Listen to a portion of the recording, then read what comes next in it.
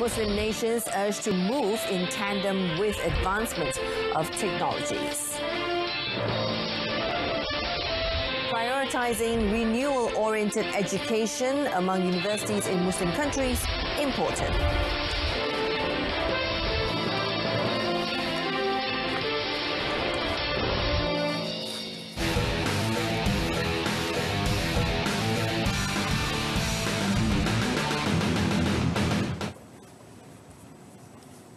Muslim countries must move in tandem with advancement of technologies, including fintech. Now, this is crucial to increase their collective wealth so that Muslim countries can spread the prosperity for the benefit of all.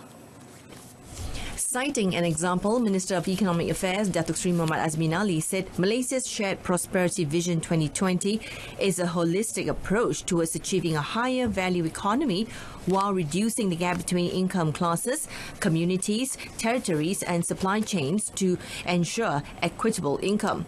He said this at a plenary session on redistribution of wealth, shared prosperity in conjunction with Kuala Lumpur Summit 2019. When met after the session, he said Muslim countries have the potential to be global economic powers if they are able to fully exploit their rich resources.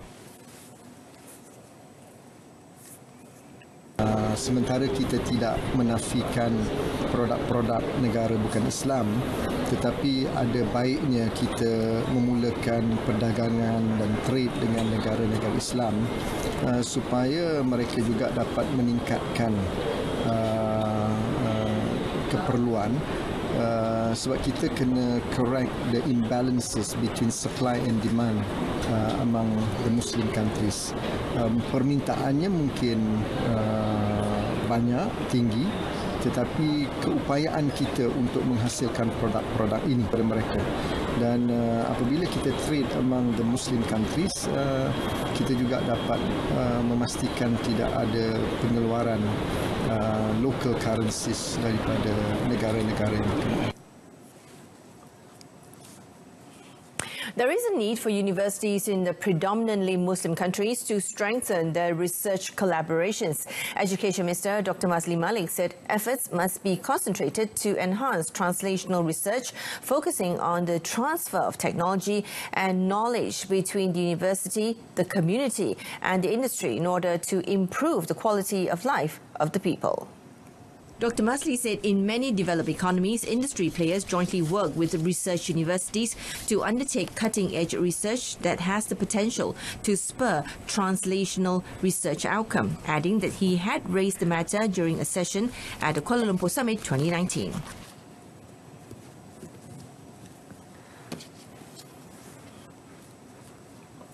Kita juga telah menyeru supaya lebih banyak lagi kolaborasi di antara universiti-universiti di negara-negara majoriti umat Islam dengan negara Malaysia. Begitu juga saya menekankan kepentingan untuk kolaborasi dengan pihak industri dan juga pelbagai pihak pembuat polisi. Kita ingin memastikan bahawa universiti kita menghasilkan kajian-kajian yang akan memberikan impak kepada negara, kepada global dan juga kepada pembangunan masyarakat. During the session, the Education Minister also introduced the idea of renewal-oriented education with four main pillars, which emphasized on new approach on seeking knowledge, including ethics, methods of teaching under the Fourth Industrial Revolution, research collaborations, and renewing the infrastructure of institution. Uzbekistan is keen to draw more visitors from Malaysia and further develop ties in other areas with this country. Rustam Kasimov, the country's state advisor to the president, noted that Uzbekistan is undergoing a lot of reforms under the leadership of President Shavkat Mirziyoyev. Bugungi Malayziya hukumatining rahbari Dr. Mahathir Mohamad bilan bo'lib o'tgan suhbatimizda biz yana bir marotaba O'zbekiston bilan Malayziyani o'rtasidagi munosabatlarni yanada rivojlantirish kerak ekanligi to'g'risida gaplashdik. Ayniqsa O'zbekistonda oxirgi 3 yilda O'zbekiston Respublikasi Prezidenti Mirziyoyev janob oliylar tomonidan olib borilayotgan islohotlarda juda katta imkoniyatlar yaratilyapti. U bo'lsin siyosiy sohada, ichki siyosat sohasida, iqtisodiyot sohasida va biz He said this after calling on Prime Minister Tun Dr. Mahathir Mohamad on the sidelines of the Kuala Lumpur Summit 2019. On tourism, he said that tourist arrivals from Malaysia to Uzbekistan stands at some 4,000 annually, a small figure compared to Malaysia's 33 million population. Now, Malaysia welcomes the support from other Muslim countries on the trilateral cooperation between Malaysia, Pakistan and Turkey to set up a television channel to tackle Islamophobia. Prime Minister Tun Dr. Mahathir Mohamad says such support will contribute greatly in the effort of eliminating negative perception towards Islam. Terlalu banyak propaganda yang anti-Muslim termasuk Islamofobia. Dan adalah penting kita jelaskan apa yang berlaku, apa sebenarnya agama Islam, sama ada agama Islam itu adalah agama teroris ataupun tidak. Inilah kerjasama yang kita harap kita boleh buat, dan kita juga harap negara-negara lain juga akan bersama dengan kita dalam kempen worldwide to erase this perception katanya orang Islam ni adalah teroris. Tun Dr. Mahathir said this when visiting the RTM Media Operations Centre for Kuala Lumpur Summit 2019 in KLCC. Meanwhile, he expressed his satisfaction over local and international media coverage for the summit. Well, the communication centre is amazing. I'm told that 800 journalists are here. That is one of the biggest gathering I know of foreign and local journalists to cover a special event.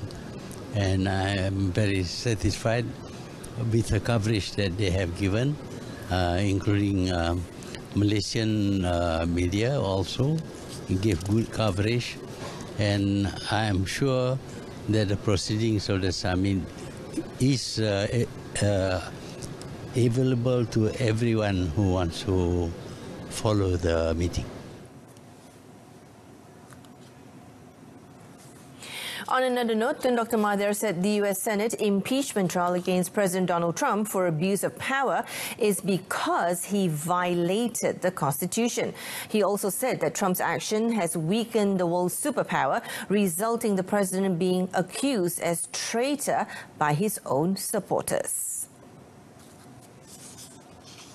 Parti Donald Trump ini mereka secara buta tuli mengikut pemimpin mereka, tetapi ternampak jelas bahawa Demokrat yang sudah tentu mewakili sebahagian yang besar daripada rakyat Amerika Syarikat berpendapat bahawa dia telah melanggar undang-undang dan atau cara negara, dan dia mendedahkan Amerika kepada macam-macam tuduhan dan melemahkan Amerika.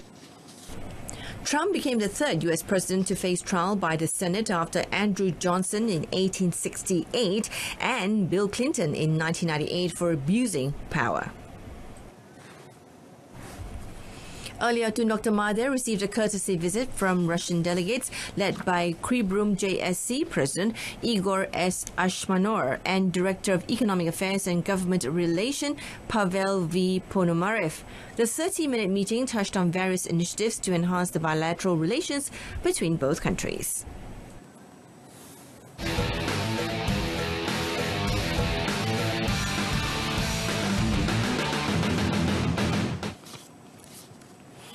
Now, a couple was charged at the Ipoh Sessions Court today with exploiting and abusing their Indonesian maid 8 years ago. J. Jayamala, 36, and V. Chandru, 35, pleaded not guilty when the charges were read to them separately before Judge Azman Abu Hassan. Jayamala, a mother of two, was charged with 2 counts of exploiting and abusing the maid to the extent of causing severe bodily injuries.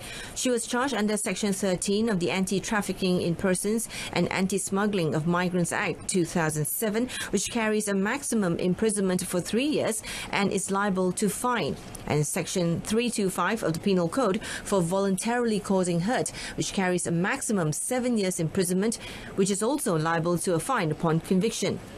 Meanwhile, Chandru, who runs a tent rental business, was charged with exploiting his maid under Section 12 of the Anti-Trafficking in Persons and Anti-Smuggling of Migrants Act 2007 and faces a maximum imprisonment for 15 years and is liable to fine if found guilty. The offences were committed at their home at number 25 Hala Kledang Emas 11A, Taman Kledang Emas in Ipoh between 2011 and 20th of October this year. Earlier, Deputy Public Prosecutor Fadli Abdul Wahab, who prosecuted, proposed a 30,000 ringgit bail for each of them as the cases were deemed to be serious. However, lawyer Matthew Jutes requested bail at 10,000 ringgit each as both of them needed to look after their two children, aged 11 and 13, as well as their sick mother. The court allowed bail of 10,000 ringgit with one surety each and set 20th of January for mention. And coming up after the break, B20 biodiesel program launched to help increase palm oil price.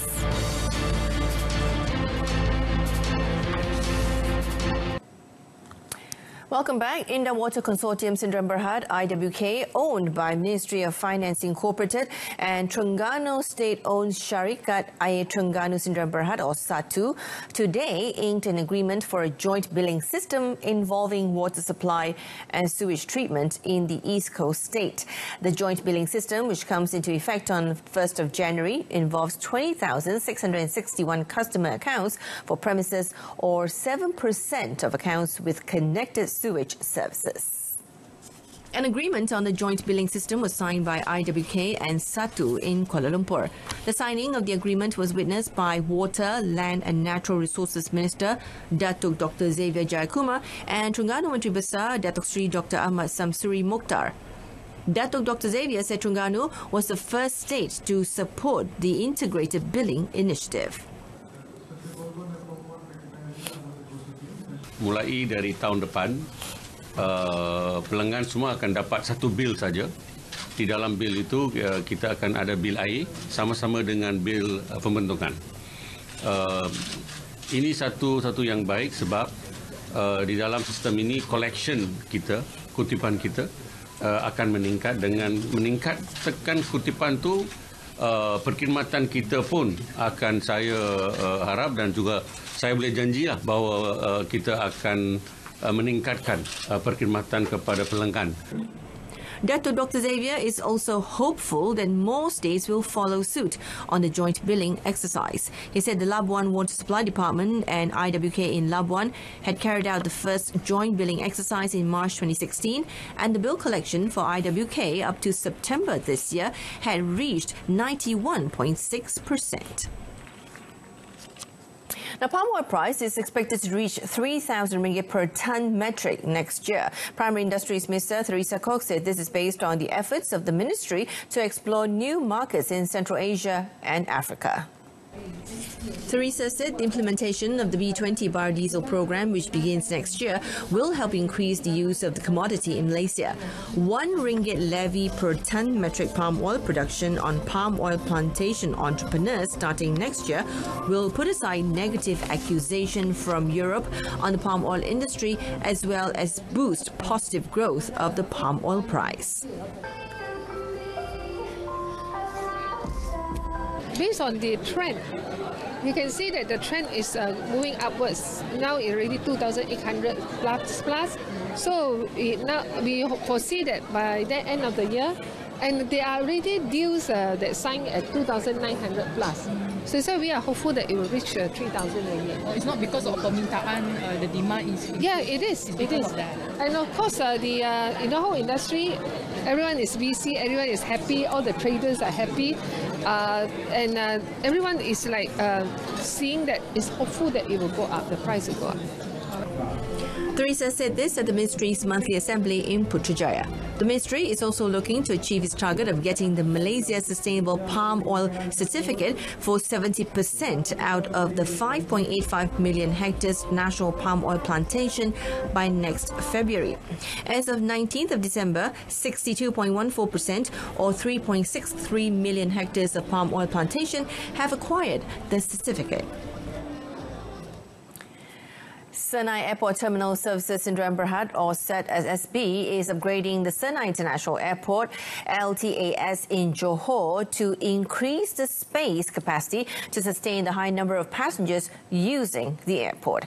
Now, the 20 million ringgit worth project will upgrade the space in the arrival and departure hall at the south section of the terminal building.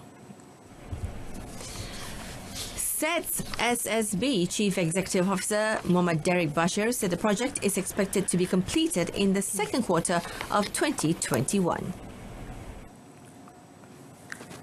Early works has already started. In fact, the site office is already up. We have already submitted all relevant requests for approval from the local authorities. I think we should be starting actual construction probably in the month of February. Muhammad Derek said this at the Senai International Airport 4 millionth passenger welcoming ceremony in Kulai, Johor. He said the project will increase the capacity of the terminal building to 5 million passengers per year compared to the current capacity of 4 million passengers per year. The upgrading works will see the construction of 4 new departure gates, waiting lounges and walkways that connects to the plane parking area. Coming up in sport, Russia to contest doping ban. Stay with us.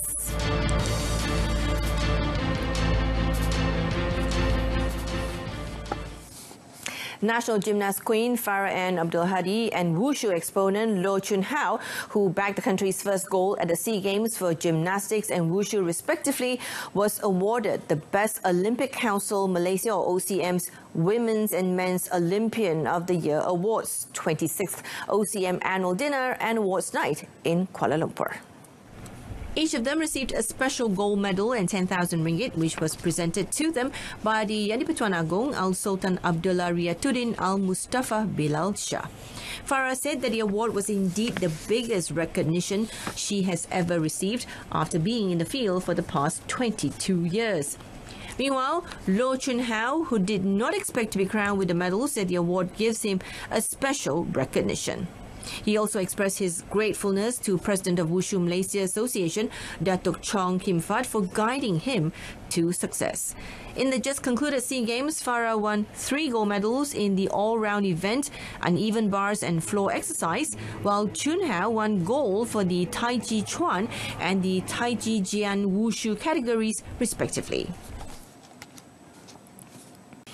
And that's it from us. In our top story, Muslim nations urged to move in tandem with advancement of technologies. Join us again at 12:30 tomorrow afternoon. I'm Jessica Lee. Thank you for watching.